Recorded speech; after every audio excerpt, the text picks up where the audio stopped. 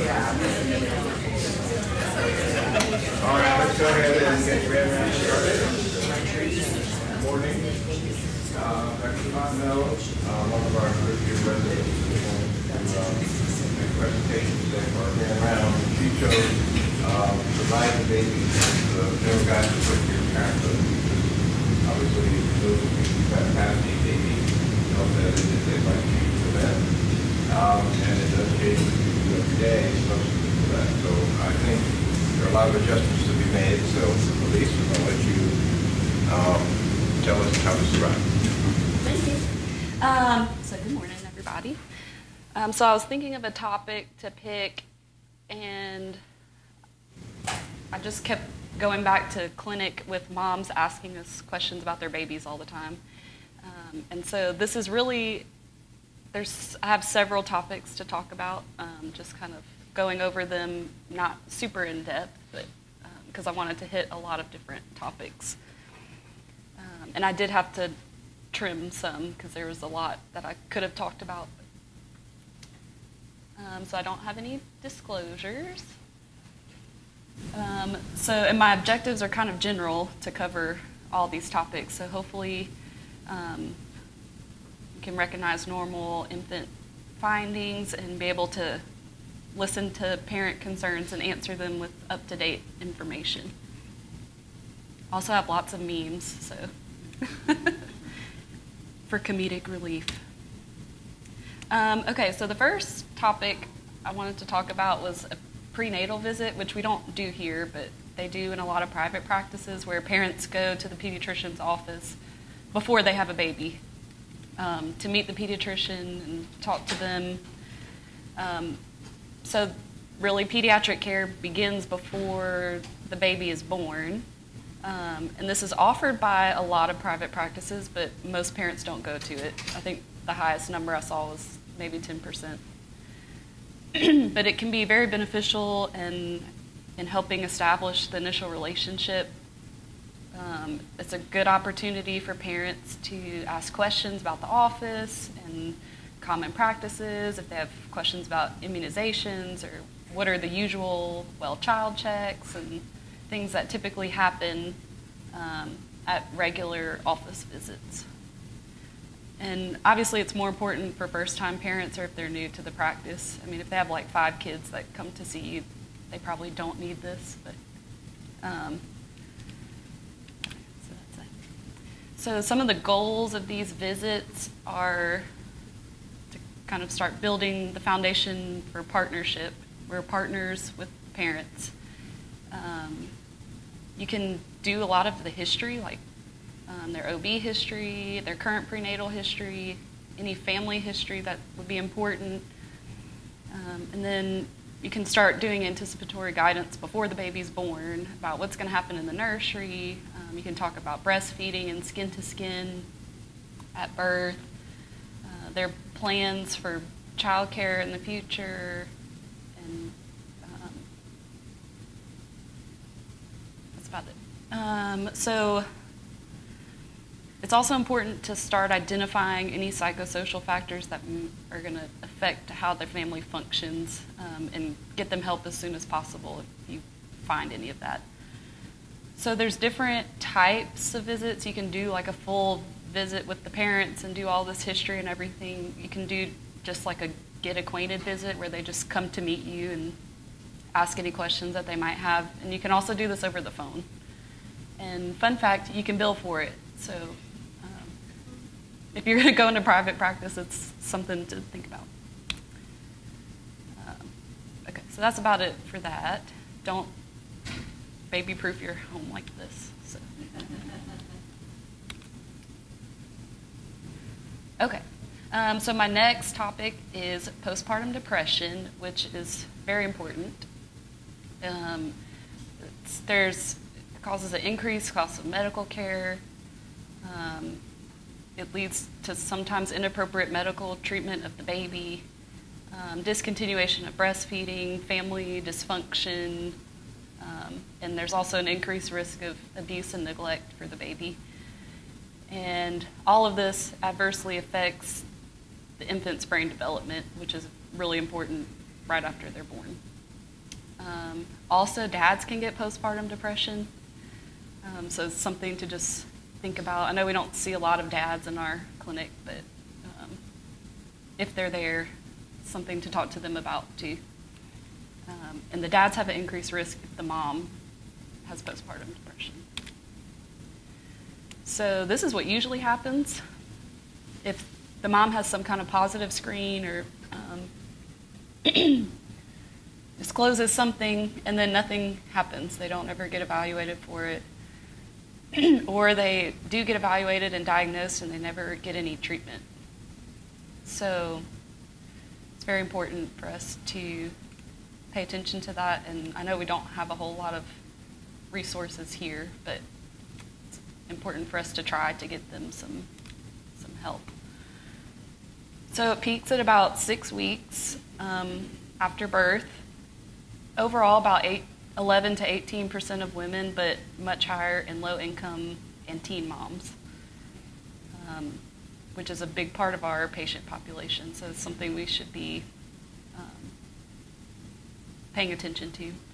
And a new article just came out from the AAP that postpartum depression is now considered an adverse childhood event. So just important, very important. So we need urgent response. It's not something you just kind of wait around and see if it gets better. And this new article recommends screening the mom at every well child visit until 6 months of age. A lot of times the moms, especially if they've never met you or you're still building your relationship, they're not going to disclose something at the first 1 or 2 visits, but maybe as they get to know you, they may feel more comfortable in telling you that they're having these feelings, and then you can intervene at that time. And a lot of the argument was that the mom is not our patient, the baby is our patient, but it's very important. The mother-baby dyad is very important in how they interact. So talking to the mom and getting this information from the mom, is very important for the health of the baby. And then they also recommended screening pregnant moms when they come for sibling visits. So before they even have their baby, start talking to them about this. Some of the risk factors, we know these from being in the nursery and clinic. They have a personal family history of depression, any substance use, if they have family issues, chronic illnesses, poverty, and especially the young moms. So if you have a teen mom, please screen them. So I know this is hard to read. It's just an example. Friday Clinic is actually using these surveys for postpartum depression. They're 10 questions, and it's about their symptoms in the last week. So not how are they feeling today, but in the past week, have they been able to laugh? Have they enjoyed anything? Have they been anxious? Anything like that. And then obviously the most important thing is any thoughts of suicide or harming themselves or others. And if that occurs, obviously they need to be in the ER as soon as possible. So you score this, and each answer has a number assigned to it, and if it's more than 10, then they have possible depression, which is something to kind of start working them up for and making sure they have some kind of follow-up for that. Okay, so I already talked about the dyad, but this is 2 generations that are affected. So if the mom is affected and the baby will also be affected as they grow up. And I know we don't have a whole lot of community resources, but we do have some places that we can refer them to. And while they're in the clinic, you want to promote protective factors. So if dad is not depressed, you can kind of like use that. They act as a buffer to support the mom. You definitely want to let her know that she's not bad, she's not wrong, she's not none of this is her fault. It's very common, and just continue to encourage her. Okay, so that's that. Okay, so I want to talk about a little bit about umbilical cord care because it's done differently everywhere. So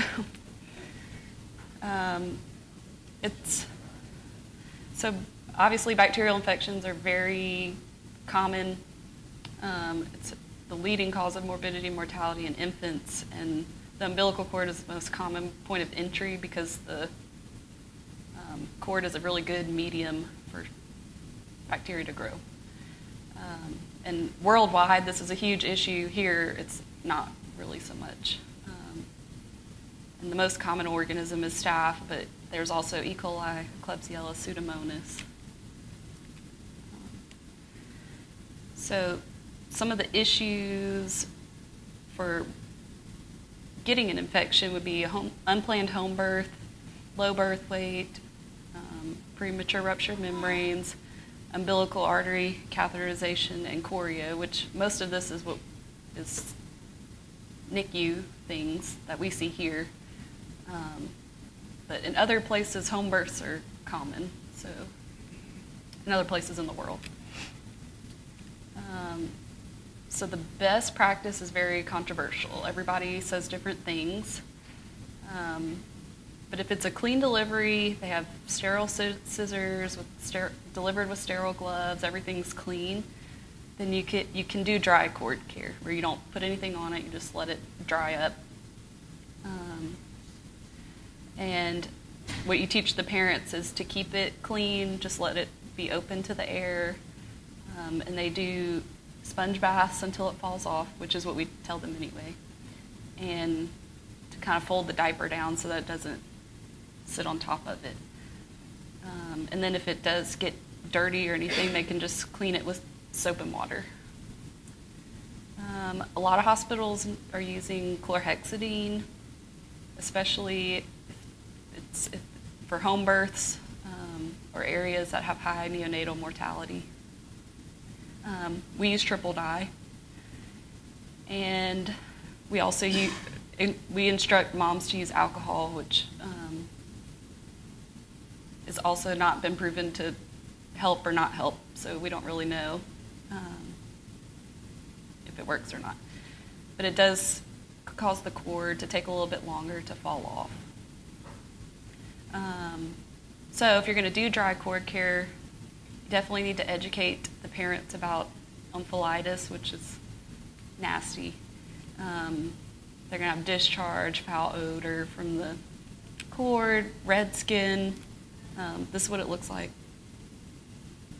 It's not pretty. It's kind of gross. So the World Health Organization advocates for dry cord care, and the AAP says nothing has been, they don't really have an opinion. So my opinion on this is we can keep teaching them to use alcohol, but if they come to clinic and they're like, oh no, I forgot to do that, it's okay. It's not, they have so many things to keep track of with a newborn that it's not really the priority.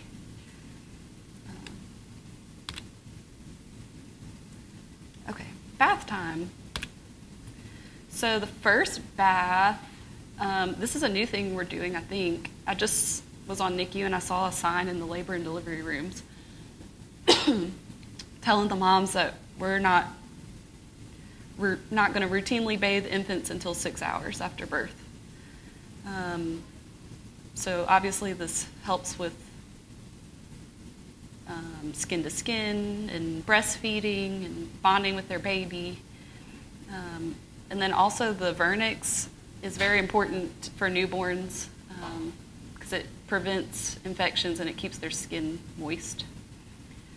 So early bath time has shown that babies can get hypothermic, and there's a risk of respiratory compromise.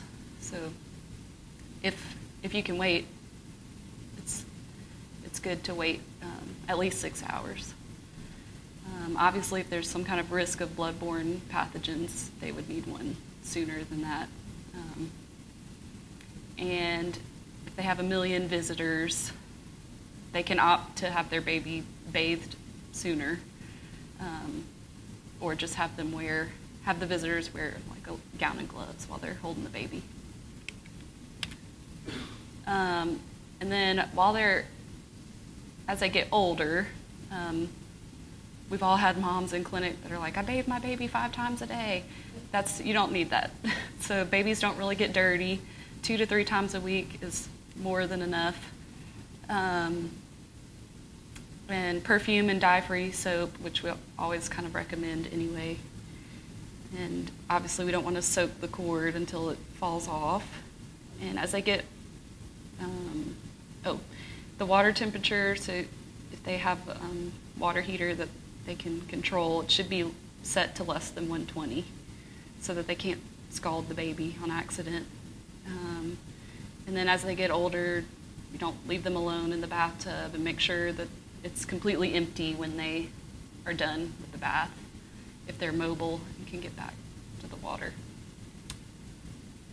And just like common sense things, but sometimes you have to remind people of, like, don't leave electronic devices next to the tub, like their blow dryer or something, and remove any sharp objects, like if they can start grabbing things. So make sure nothing is in their reach.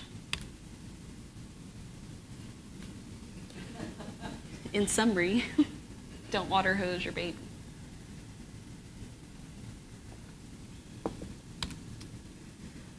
Okay, circumcision. So a lot of our parents usually know what they want to do as far as circumcision goes, but in case they don't, it's important to know about it, to be able to counsel them.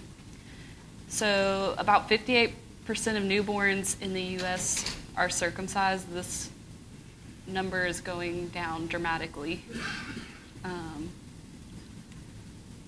It used to be much higher. So ideally, you would want parents, you would counsel them about this before delivery, so that it can be done in the nursery or in the first few weeks of life.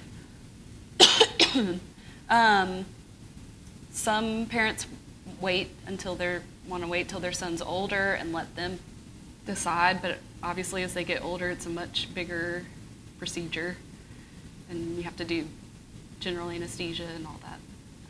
And it's associated with more complications. And then there's always controversy. There's groups that don't even think circumcision should be an option for parents. So, and then obviously there's some religious faiths that believe in circumcising over not. So some of the pros of circumcision: reduces the risk of HIV by 60%, which is huge. That's the main pro for getting circumcised. It also reduces STDs by 30 to 40%. And there's better hygiene. Uncircumcised boys are harder to keep clean. There's increased risk of infection with phimosis and paraphimosis, and all that is painful and difficult to deal with. They also have less risk of UTIs, and it's 3 to 12 times.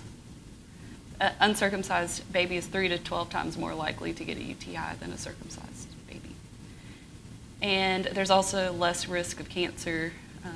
I think that kind of goes with the STD thing, because it's really HPV that they're talking about. Cons: there's always risk with any procedure that you do: infection, bleeding.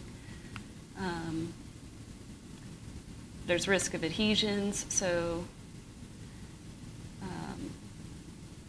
every now and then we get a parent that thinks their baby wasn't fully circumcised and it's really just adhesions.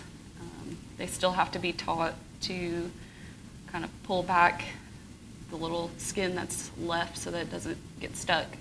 And then if they do have adhesions, they may need steroid cream or revision to fix it.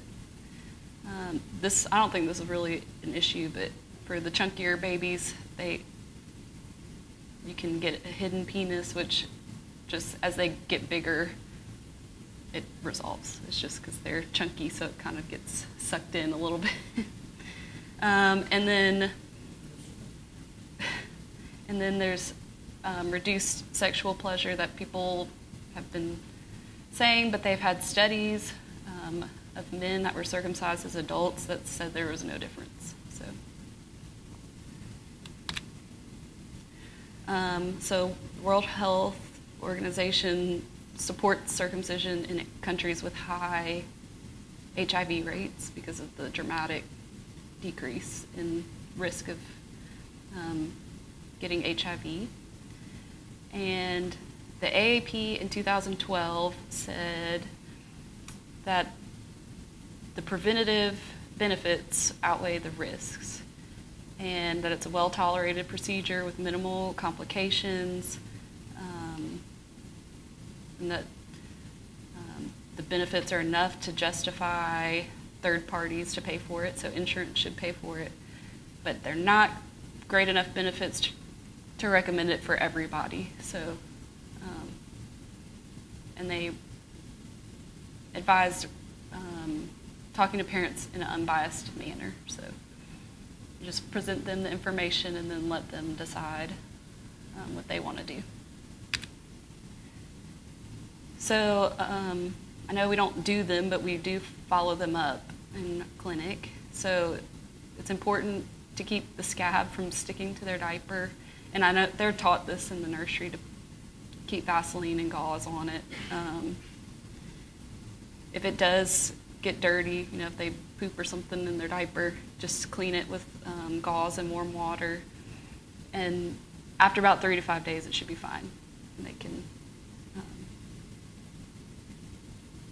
they can just leave it alone. So we already talked about that they still have to kind of pull the skin back. So this is kind of a silly picture, but it's easy to remember. So this is what it will look like if there's adhesions, and this is what normal looks like.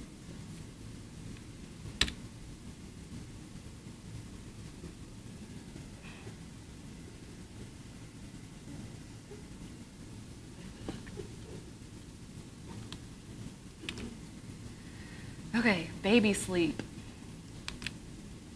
or maybe not sleeping. So newborns sleep about 14 to 18 hours a day, but usually they won't sleep for longer than 4 hours in a stretch. And they spend most of their time in REM sleep compared to an adult, which would be about 25% in REM sleep. Their average sleep cycle is 60 minutes. Ours is 90.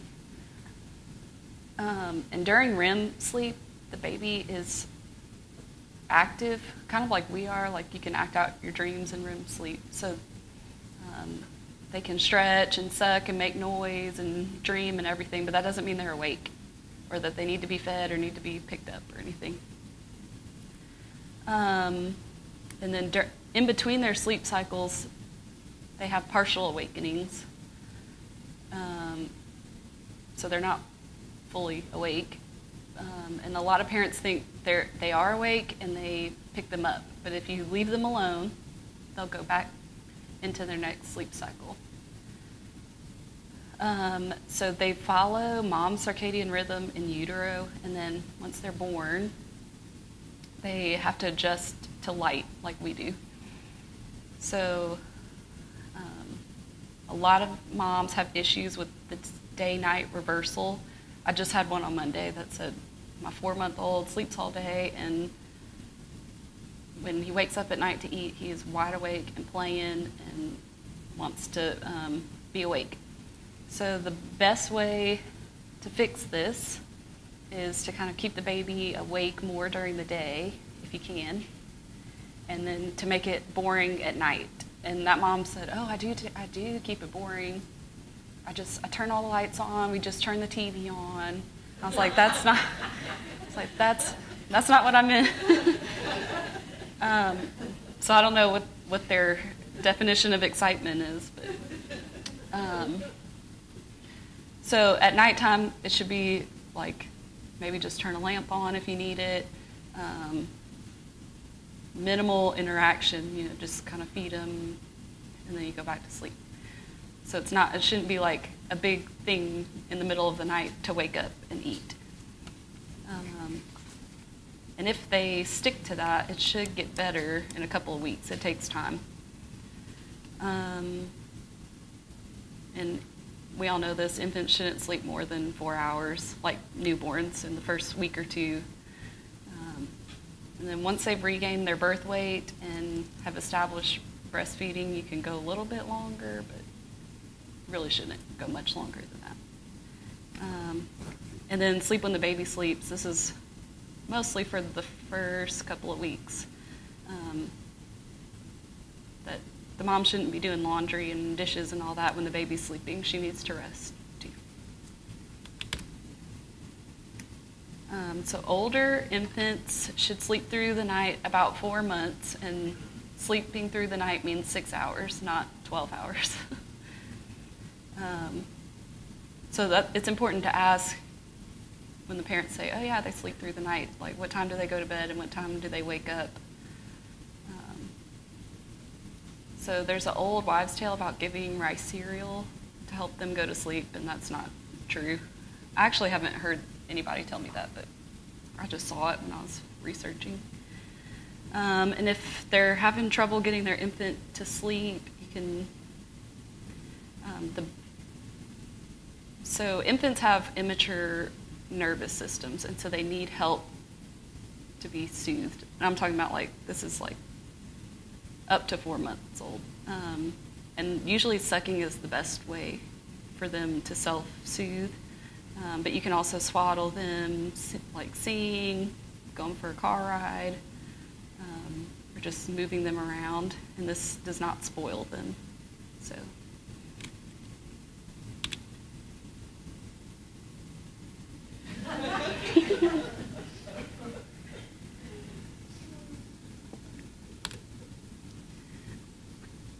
So safe sleep, I know we know a lot of this, but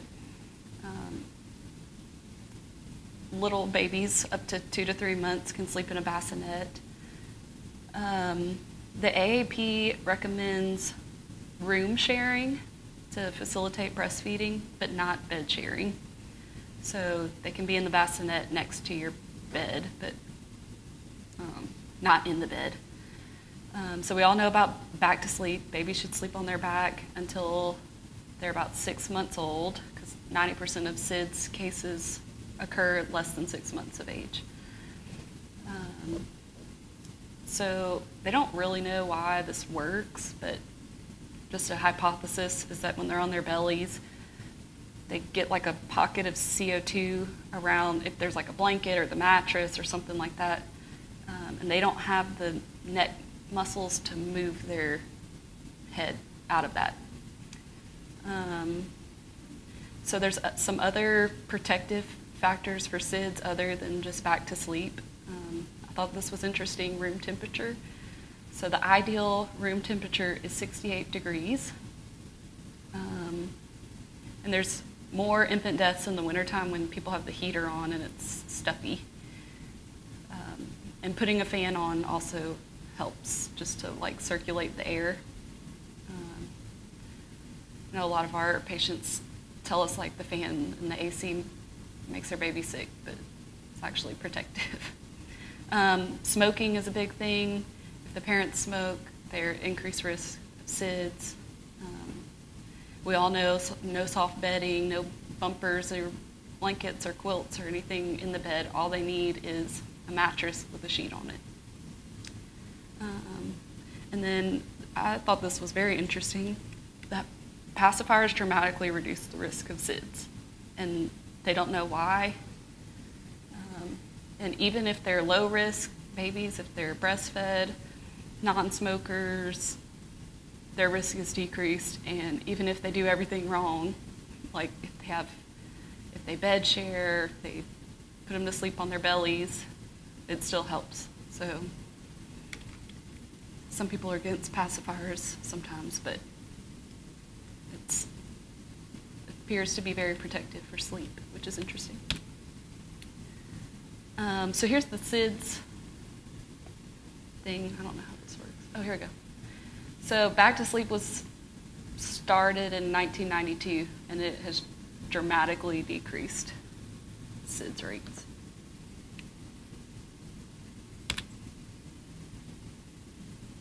So over the first year of life, their sleep is going to change. So around 2 to 4 months, they're still sleeping most of the day. They have a few naps during the day, but may start sleeping about 6 hours at night. But this is still too early to start actually sleep training, but they can start setting up a routine. Babies like routines. So being consistent, making sure you put them to sleep in the same place at the same time, and doing all this before they're tired is important. So 4 to 6 months, they start sleeping a little bit less and staying awake more during the day and sleeping more at night. So 4 months old, they start becoming more aware of their surroundings, and if the moms are rocking their baby to sleep and the baby falls asleep and then they put them in the crib, they're aware of that. So they wake up, and then the parents get frustrated because their babies keep waking up when they put them down. And then 6 to 12 months, they're sleeping a little bit less and much longer stretches at night. So if they're not sleeping 6 hours by 6 months, it's likely a parent issue. And so we'll talk about that. So putting the baby in bed after they fall asleep. So it's okay to rock their baby, but they should put them down while they're sleepy before they actually fall asleep. Also staying in the room until they fall asleep, because as soon as you close the door or something when you walk out, they're going to wake back up. It's also disorienting to them. So if you're in one room rocking them, or if you're in the room when they fall asleep and then they wake up and they're somewhere else, or you're not in the room, that's disorienting. So they kind of, they'll cry. Train nighttime feedings. I feel like we see this a lot, that if they're feeding at the same time every night and they're just trained to wake up every night at that time to eat. So they're creatures of habit, and that's just, if you train them to do that, that's what will happen. Inconsistent schedules. So the more routine, the better, which is really hard for our patient population when they're bouncing around to grandma's and the aunt's house and all of that. But the more they can schedule things, the better. And if there's activities or something like that, they should schedule it around the baby, not the other way around.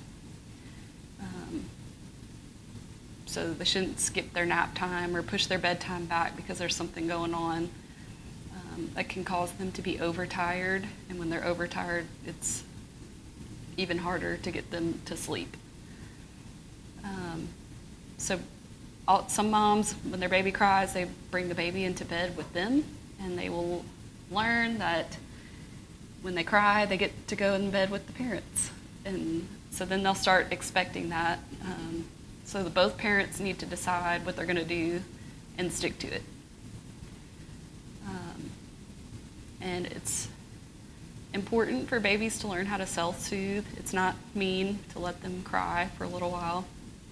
And usually by 6 months, they are able to do that. And around that time, you can spoil them. So grandmas are right. Sometimes you can spoil your baby.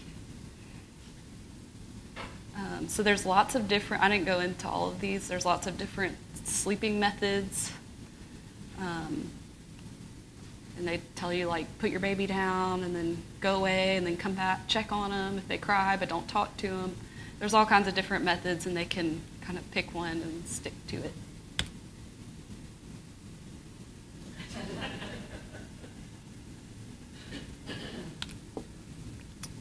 Bowel movements. I think this comes up at every well-child visit. So we all know newborn babies should pass their meconium in the first 24 hours. So it's very important to know what normal poop looks like. Breastfed babies are going to have watery, yellow, seedy poop with almost every feed. And a lot of times the moms think that their baby's having diarrhea, but it's really just normal baby poop. And breast milk is digested so easily and moves through the intestines so fast, so that's why it's more watery. So how do they know if it really is diarrhea? They're pooping a lot more than usual. So formula-fed babies, it's going to be more of like a green paste, but thicker because it takes longer to digest and they absorb more water as it's moving through. And they can have less frequent stools. It can be 3 to 4 times a day, or it can be every few days. And so as they start adding solid foods, it's going to start looking more like solid poop.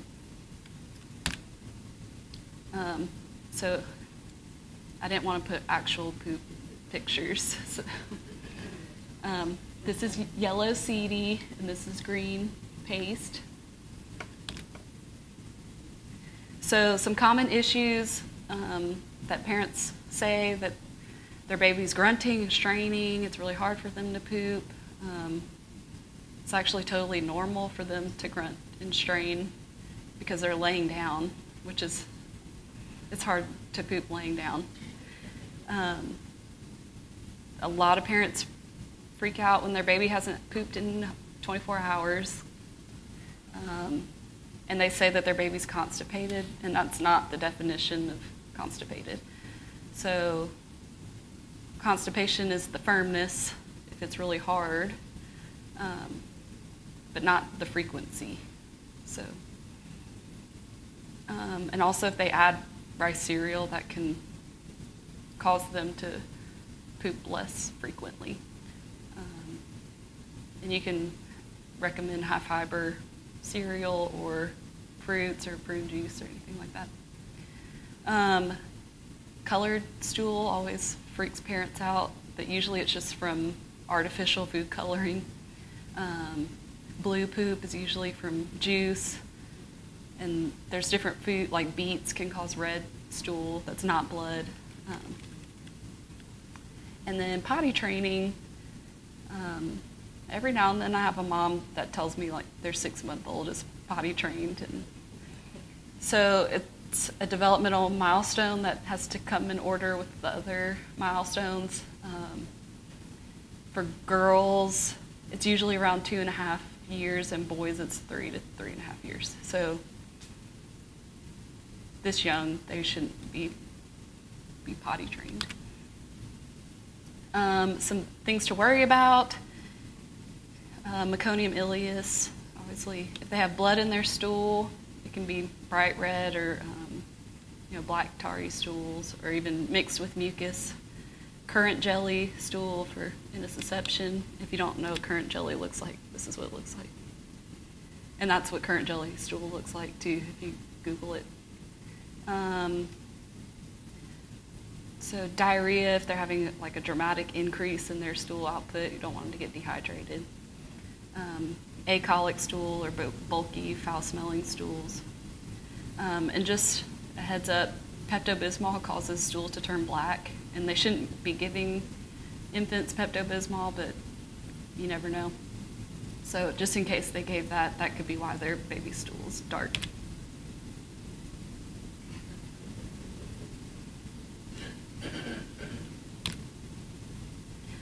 Reflux. So 2/3 of normal babies spit up.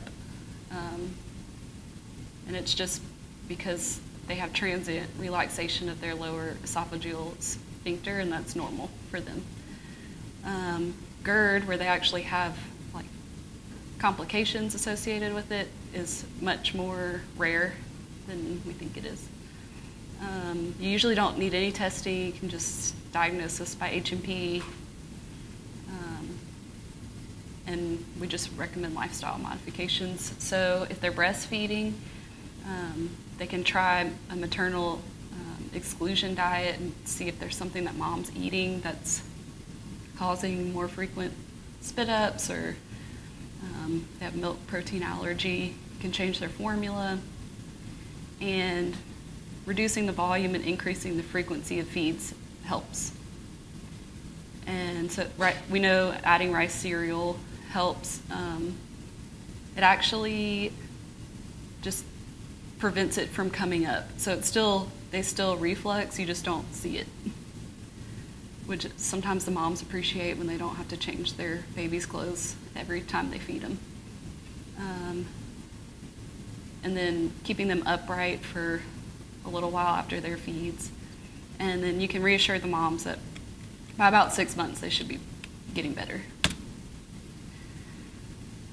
So if they do have GERD, PPIs are actually not approved by the FDA, and have not been shown to have any benefit over placebo anyway.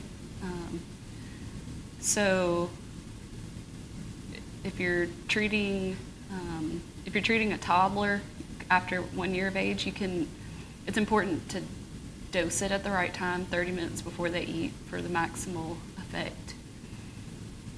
And then obviously if nothing else is working, you can try Nissen, but there's high morbidity and risks, and the parents need to be very thoroughly counseled about the realistic expectations. They still can spit up, they still can aspirate. It's not just like a magic cure. And then some worrisome things, if they're having projectile vomiting, bilious vomiting, blood or coffee ground emesis. Like first thing in the morning vomiting is associated with increased ICP, which is worrisome. And if they have a bulging fontanelle, they could have meningitis, and then sunken if they're really dehydrated.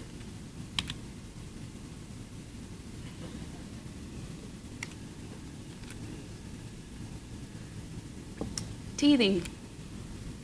So the first tooth pops up from 6 to 12 months, and it varies a lot. So if they have a 12-month-old that doesn't have teeth yet, it's probably coming soon. They don't need to worry about it too much. So usually the first teeth are the bottom two, and then this little chart has different months on it, but it can really be kind of random how the other teeth come in. And drool I've heard this before, that when they start drooling, that means their teeth are coming in. But they're drooling because they're preparing to eat solid foods, not necessarily their teeth. So things that are not caused by teething, fever, diarrhea, runny nose, anything else that I've heard all kinds of stuff that has been blamed on teething. It doesn't cause any of that. When they are older, like 12 to 18 months, and their molars are coming in, they can kind of pull at their ears, so that's kind of the only thing to watch out for. Tylenol is good, and like teething rings, or they can freeze like a dish rag, and they can kind of like chew on that. But teething gels and the homeopathic tablets, that who knows what's in them, and the amber teething necklaces are not recommended. And I'm surprised that they just now are saying that the amber teething necklaces are not good. They're choking hazard. If they fall apart, they can choke on the little beads, and just the string, like while they're sleeping, can choke them. Oops. Oh. Uh-oh.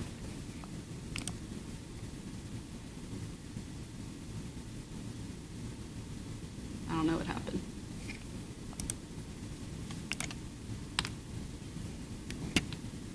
Okay. So discipline's very important. And it's hard to talk to moms about because you don't want to tell them how to raise their kid, but you do want to give them information how to not abuse their child. So avoiding any aversive disciplinary measures, any that's hitting, yelling, anything that's not positive, I guess. And it's been shown that it does, some of that helps minimally in the short term, but has negative outcomes long term. So most of that is not useful. And they have an increased risk of negative outcomes as they get older. And so the AAP recommends avoiding all kinds of physical punishment or verbal abuse in kids.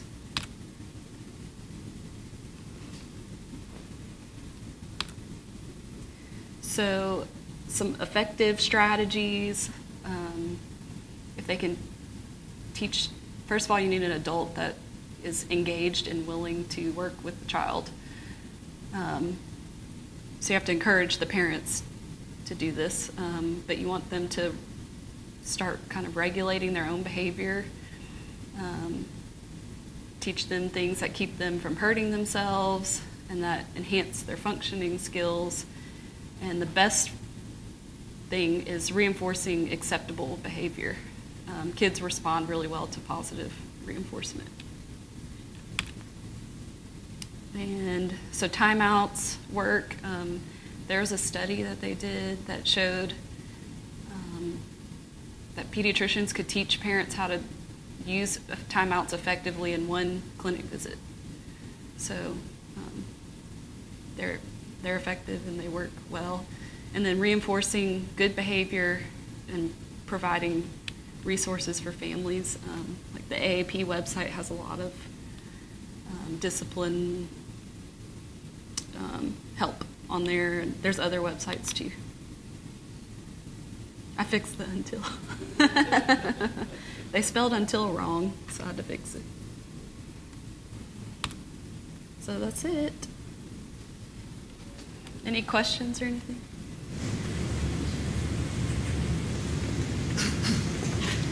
All right. Good help.